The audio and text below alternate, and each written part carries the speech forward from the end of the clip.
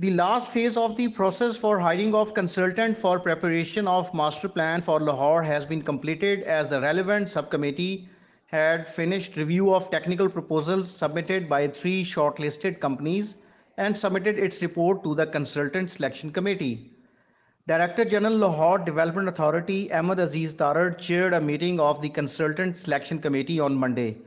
The meeting was informed that three consortia, including Darul Hinsa, Lebanon, Minehart, Singapore, and Nespark, Pakistan, had been shortlisted out of the seven companies which had expressed their interest in the preparation of master plan for Lahore.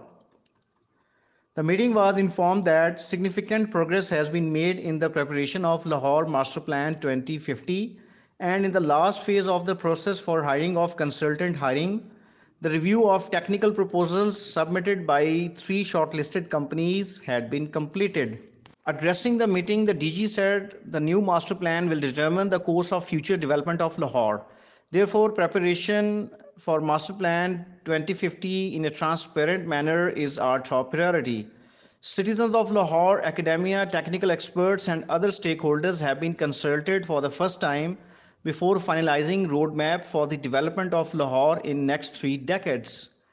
The meeting was attended by Chief Metropolitan Planner Syed Muhammad Nadeem Akhtar Zaidi and others.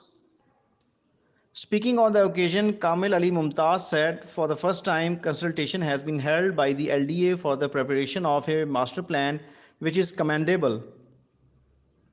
Imrana Tiwana said she is happy that LDA had sought the opinion of the citizens for planning the city.